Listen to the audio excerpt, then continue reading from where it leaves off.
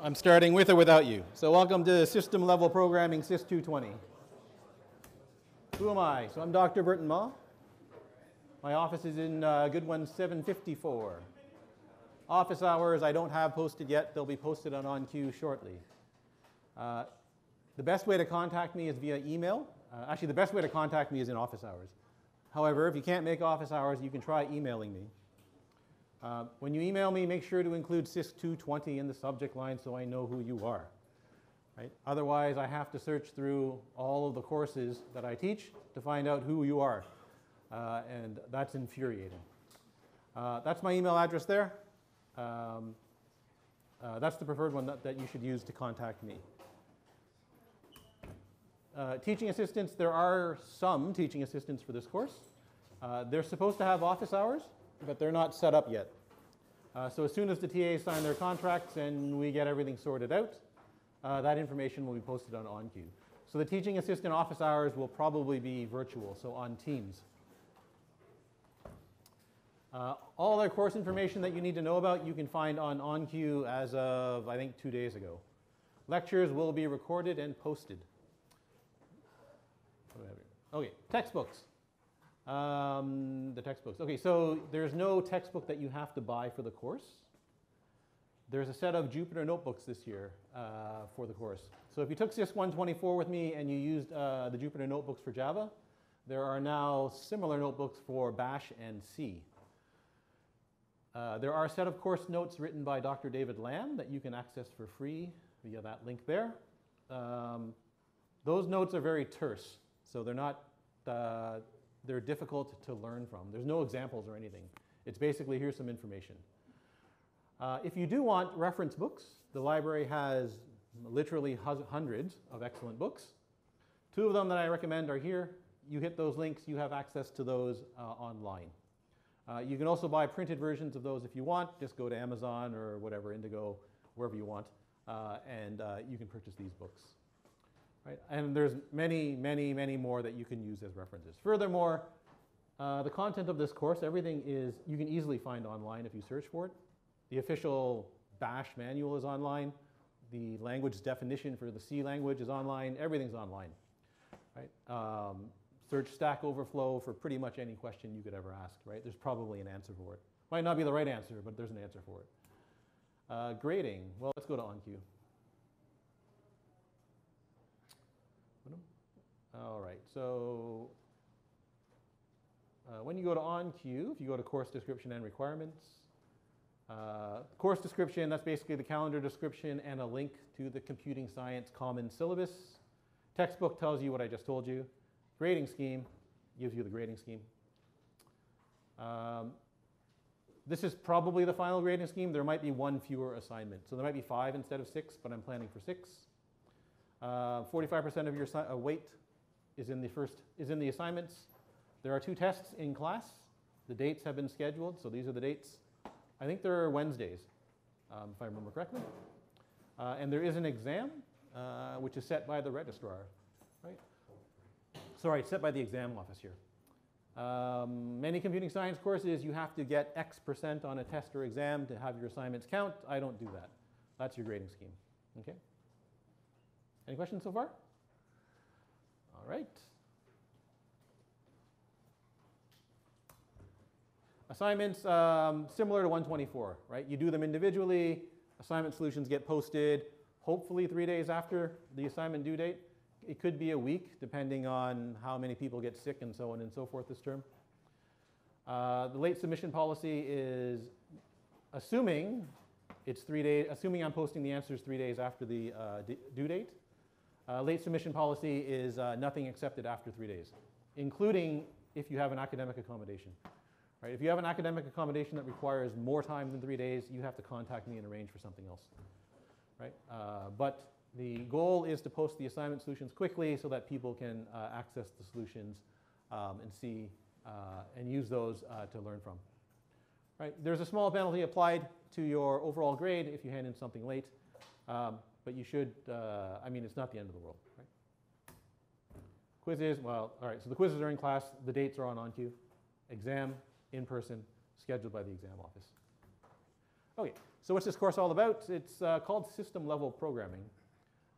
Basically, I mean, there's the calendar description.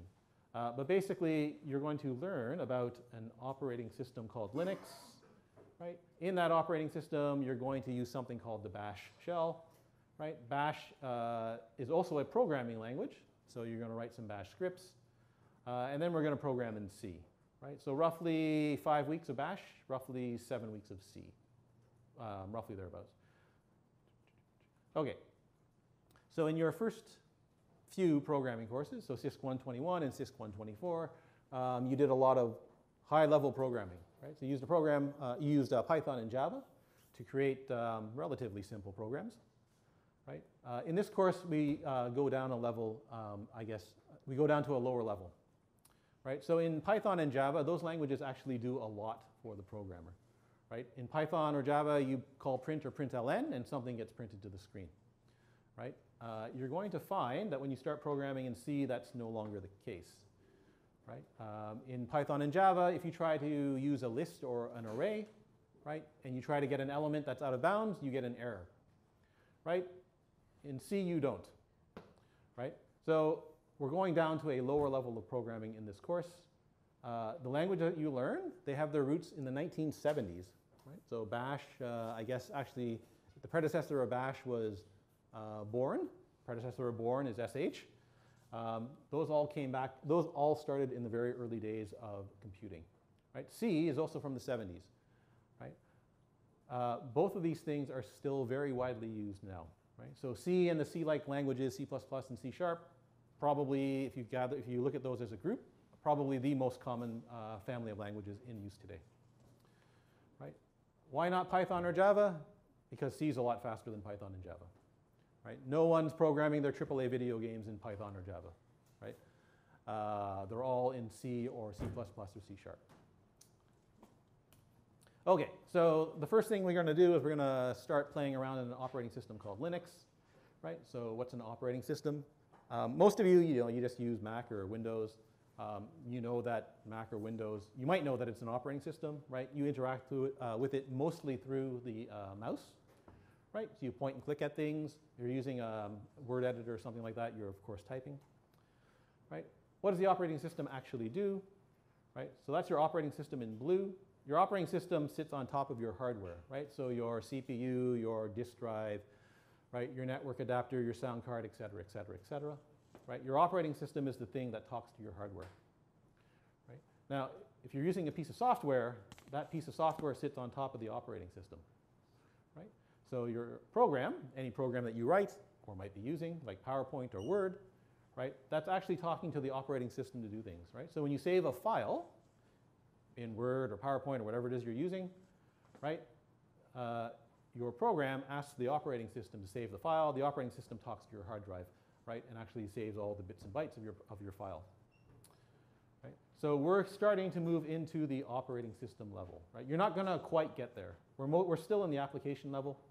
Right? So we're still writing bash scripts and we're still writing C programs. Right? But you're going to start to see some aspects of dealing with the operating system itself.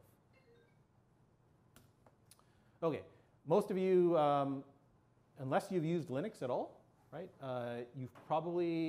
Your experience with working with computers is probably strictly through a graphical user interface, right? Mouse, pretty icons, things like that, right? Point and click, occasionally type. Right? Now there's an alternate form of interaction with the computer, which used to be the only way of interacting with the computer, right? And that's via what's called a command line, right? So in other words, you basically type into a screen, right? Not so long ago, when you used a computer, all you would see is a black screen and text. Right? So that's actually how I learned to program when I was in high school. Right? That's all you'd see.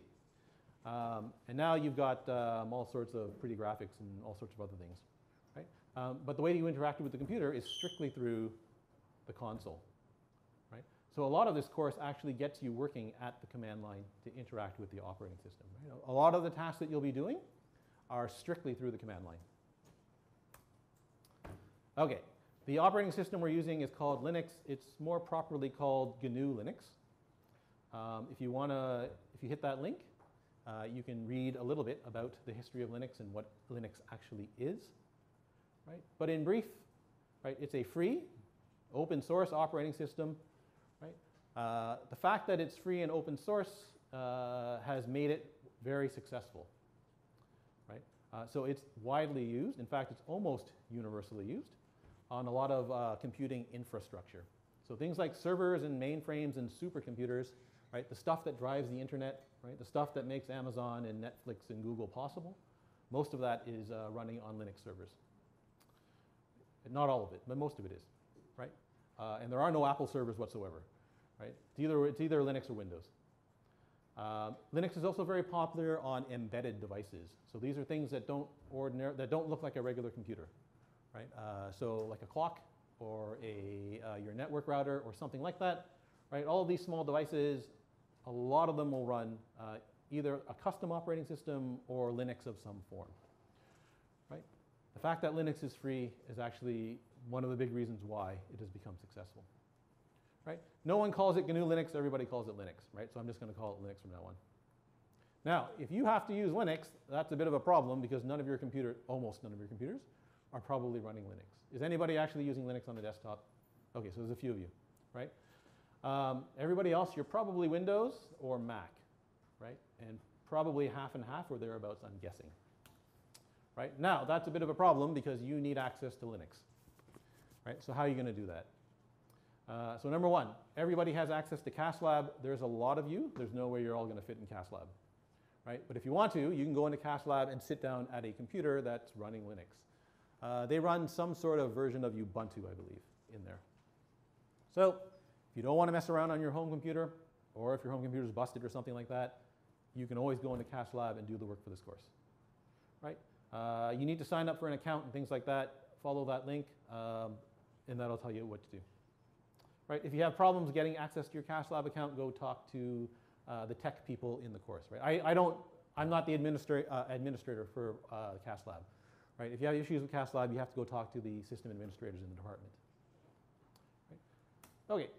Okay. Now, if you're using Mac, fortunately, Mac OS is close enough for our purposes. Right? And I'll take you to the OnQ page in a second. If you're using Windows, that's a little more complicated, but still doable. Right? So if you look at OnQ, oops, sorry. Not here, okay. So if you go to OnQ under Content,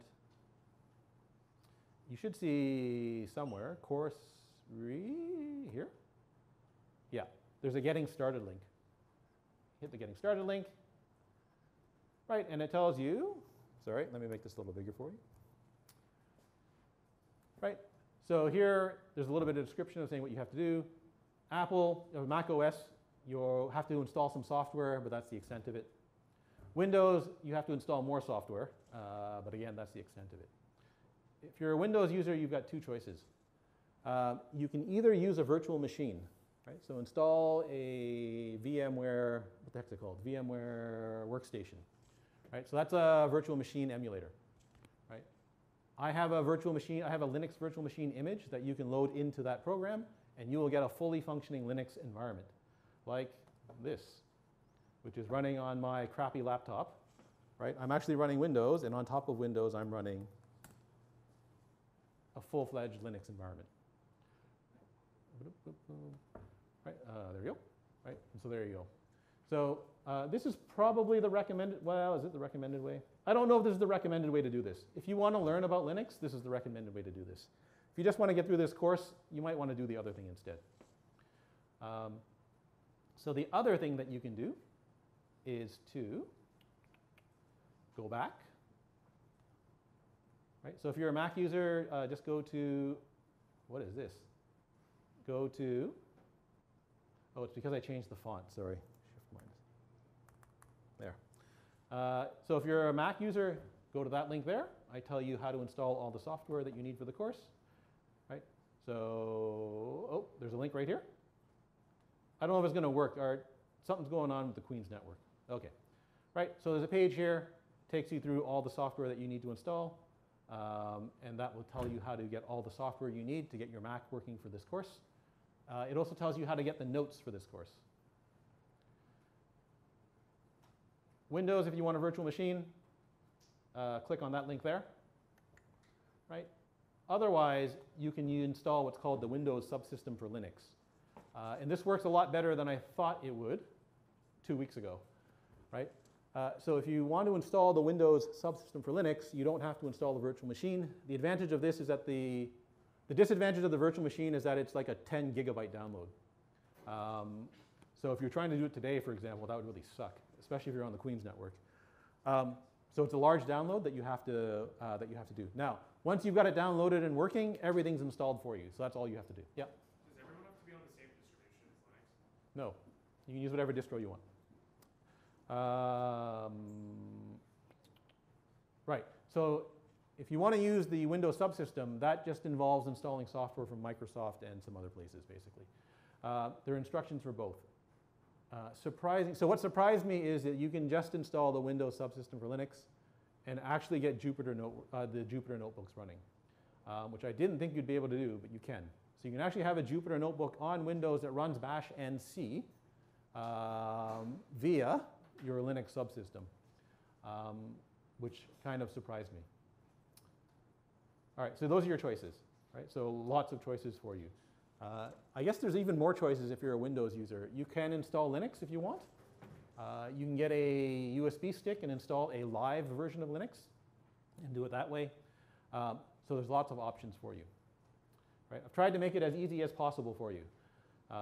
So follow the instructions. When you do so, follow them carefully because you have to type in a lot of stuff and you have to type it in accurately, otherwise something won't work. Right? But it is possible to get everything set up on your home computer and do everything from your home computer. Okay? All right. So I guess I'm just going to show you the Jupyter notebooks. So everything that I do here, you can do from a command line directly in Linux, or you can do it from within a notebook. Right? So in other words, I can type into this console here and get something to happen. Most of the time, I'm just going to run it in the notebook. Is this the right one? Sorry. Most of the time, I'm just going to run it in the notebook for you. So, did I close it? Oh, no, I didn't. All right. So the notebooks, you basically download a zip file. If you download the virtual machine, the notebooks are installed for you. If you're using Windows subsystem for Linux, you download a zip file, extract the zip file into your Linux distribution, and you get the notebooks. Right? The notebooks. So this is the starting page here. Right? Okay. So the notebooks are not complete. They're not all here yet. So the Bash ones are all here. The C ones are not all here yet for you. Right? But if you start at the top here, oh, come on. Sorry. This is a lot easier to use with a mouse. Right? I've got all of the Unix and Bash. So this stuff here, you can just read in your own time. The command line, so this is where I'm going to start today. Right, so if you pop open that notebook, so this is a Jupyter notebook that knows about Bash. Right. Just give it a second to start up. There we go. Okay. So if you use the CISC220 notebooks, these are basically the same. Right? The 124 notebooks, they use Java. The 220 notebooks are all Bash and C. Right? And so these are the official source of the notes for the course. And these are also the official source of the lecture material for the course. So most of the lectures aren't going to have a lot of PowerPoint. Most of the time, it's going to be spent on the command line or in a notebook showing you how to do stuff. Right? So Bash, this thing called Bash is what's called a shell. I'm going to explain to you what a shell is later on. Right? You can think of it as just a program, right? You type stuff into it, right? So you type in commands. The shell interprets the commands and tries to do something with the commands, right? So it's an example of a command line interface. Now, one of the problems with learning something like Bash or Linux, right, is that there's a lot of commands. So on the computer on my virtual machine, there's something like 4,500 commands that you can run from a shell directly, right? Does anybody actually know what all 4,500 commands do? The answer is no, right? And no one's going to expect you to know what all 4,500 commands do either, right? But there's a lot of them, so that's one of the I guess difficulties in learning how to run from a command, how to use a command line interface, Right? So a lot of this course is spent teaching you about these commands and how to use them. So in this notebook, I'm just going to show you some examples of running some commands. Right? Okay, so when you get the notebook, just like last year, right, whenever you see a gray cell, that's a cell that you can run. Right? So that's a bash command right there. Right? So echo and then hello world in quotes. Right? If you, oh, sorry, hang on. I need to do this and then do this. Okay, so if I run that cell, right, it just spits out hello world. Right? So echo is sort of like the print in Python, right, or print line in Java. Right? It prints something followed by a new line, I believe. Right? So that's how you print something to the screen. Right? So this command called ls, right, this lists the contents of a directory. Now, most of you probably call directories folders. Right? So this basically lists all the files in a folder. Right? So in bash, there's this, in bash, there's this notion of a current working directory. So that's just the folder that the bash shell is currently in. Right? Let me insert another command instead. So here. Right? So I'm going to insert a cell. I'm going to put in the command pwd. Right? So pwd is print working directory. So if I run that, that tells me what directory is this shell currently running in. Right? So it's in this directory home CISC220, big C CISC220, CISC220 fall bash. Right? And so that's the folder. If you were to go into your operating system, right? So if I was to go into my file browser here, which I cannot easily make any bigger, sorry, right? So if I go to, home, right, CISC220, CISC220 fall, bash, right, you'll find a bunch of files here, and one of those files is the notebook that you're looking at. So this is the current directory that my shell is in the Jupyter notebook.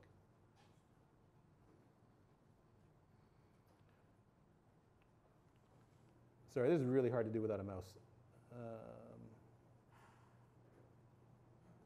Okay, ls. So ls will list the contents of the directory, right? So just like your file manager will give you a graphical display of the files in a folder, ls will list the contents of a file in a folder. Right? So if I run that, lo and behold, you get the contents of the folder.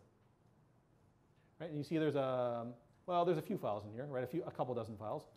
Right? All of these things called .ipynb, those are all of your notebook files. Right? If you go into the scripts folder, those are where the bash scripts are kept. Right?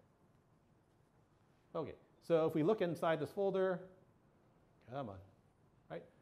There's this file called animals.txt. If I want to, right, I can look at the contents of that file with this command called cat. Right? So cat concatenates files and prints the result to the terminal. Right? So if you have a text file, you can cat the text file, and it will print the contents of the file to the terminal. Right? And you see that the file contains the contents cat, zebra, dog, armadillo. Right? So not the most exciting file in the world. Right? Similarly, there's a file called fruit.txt. I can cat that. Oh, there is no fruit.txt. Look at that. So I guess I have to make fruit.txt. There's supposed to be a fruit. Anyway.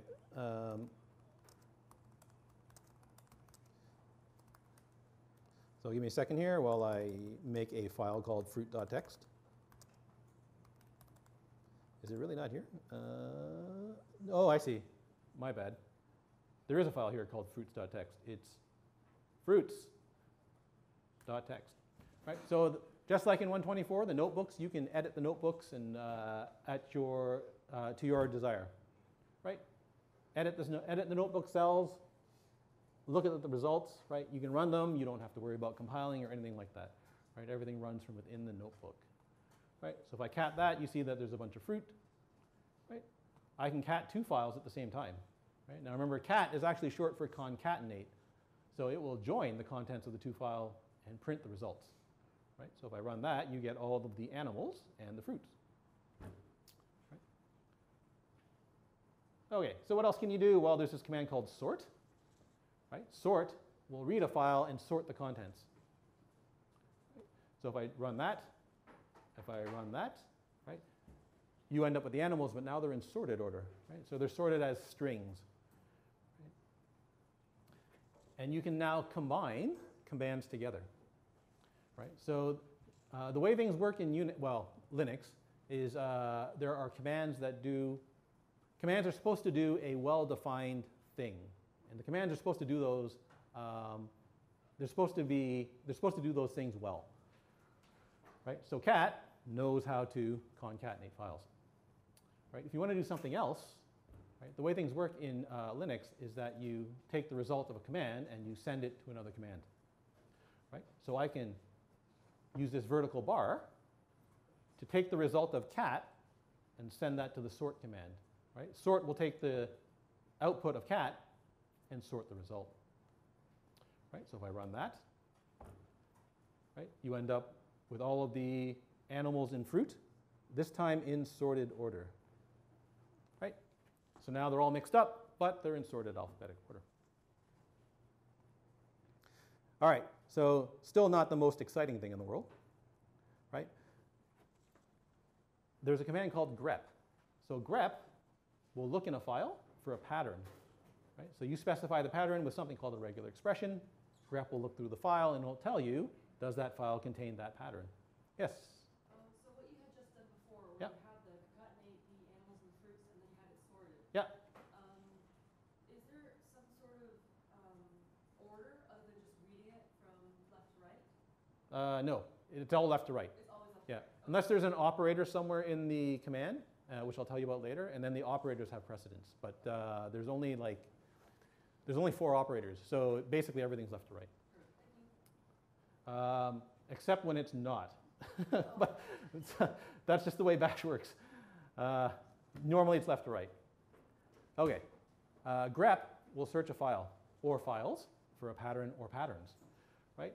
So that funny statement here will search for all animals that start with the letter A, right? Whoop. So if I look in that file called animals.txt, there's a few animals. Only one of them starts with the letter A, right? If I look in that file called fruits.txt and I want to find all the fruits that have the letter P, well, I can do that too, right? I just grep for the letter P, and that will find me all fruits. That will find me all fruits that have the letter P in them. The date command prints the current date and time, right? This was useful back in the day when all you were looking at was a console, right? So when all you had to look at was one of these things here, right? So that's basically, that's a terminal, right? This is basically the user interface you used to be provided with quite a long time ago now, right? If you wanted to know what the time was, you'd either look at your watch or you would type in date, right? So if I type in date correctly, it will actually print out the date. I know you can't read that, but it did print out the date.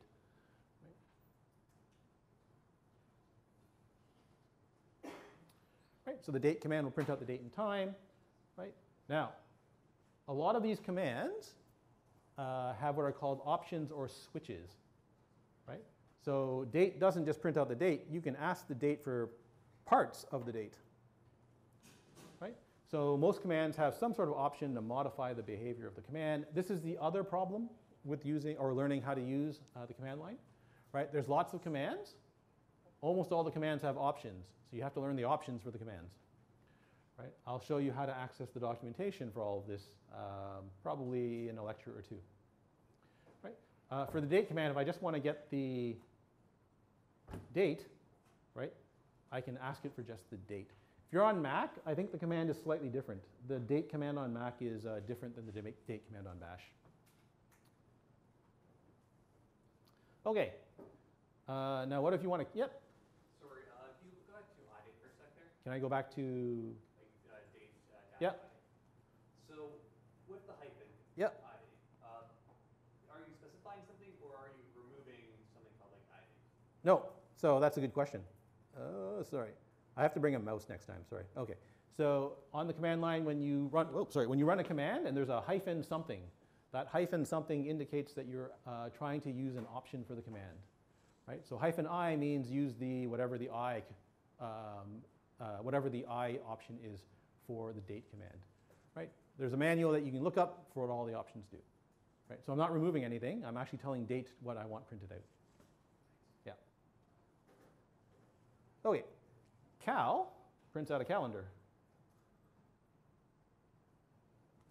Right? Again, not so useful. Oh, I haven't installed it yet. Cal would print out a calendar if I had installed the program. That's funny. Okay, so I'll have to fix that. So that prints out a calendar. Again, not so useful in today's world, right?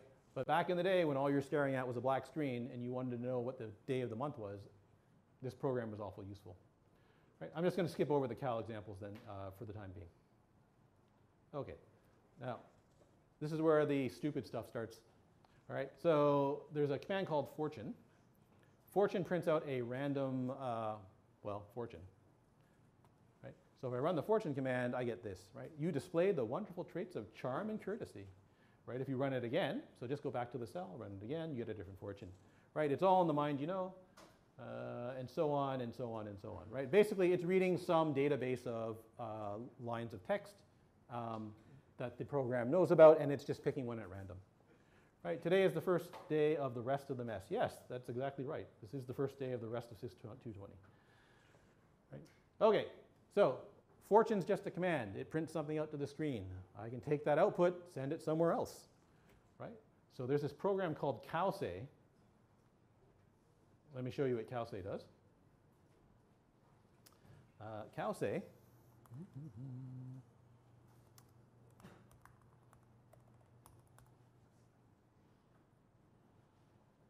print something to the screen using a cow, right? And there's various options that you can use to change what the cow looks like, right? So you can make it tired, you can make it, I forget, there's a few things. You can change the way the eyes look. You can change the animal that's used to print, right? And so on and so on and so forth, right? So it has a bunch of options as well. Yes, someone spent their time writing this program, right? So you'll find that a lot. You'll find all sorts of silly little programs that programmers have spent time writing. Right? Fortune, I can take the fortune and I can output that to CISC220, and then the cow will say the fortune. So he was part of my dream, of course, but then I was part of his dream too, right? And so on and so on and so forth, right? So you can run it again, and you'll get a different fortune, right? I can even take what CISC220 does and send it back to CISC220 again. So I can have a cow, oops, sorry, say a fortune said by another cow, right? And so on and so on. Yeah? What does the hyphen N do at the end? Hyphen N there, that's a good question. So let me take the hyphen N off. So this is a good question, right? So whenever you have a question, right, and you're working in the notebook, just go to the notebook cell and delete the hyphen N and see what happens, right? So delete the hyphen N, rerun it. You're probably going to get a mess. Oh, this one's not so bad. Oh, yes, it is. Okay, so there it is. So when you get the cow, it's all messed up, right? So if you actually look at the documentation for what hyphen N does, it says that it does not do any line breaking. Otherwise, if the hyphen N is, so hyphen N is not there, the CISC220 program breaks lines at 40 characters. Right? So in this output, so if your output is more than 40 characters, which it is when you use the CISC220 program, right, then you get this mess. Right? If you use -N, CISC220 doesn't do the line breaking. It just prints things out the way it would normally appear. Right? Okay, and then the toilet command is another silly program. So cell below. Sorry, insert.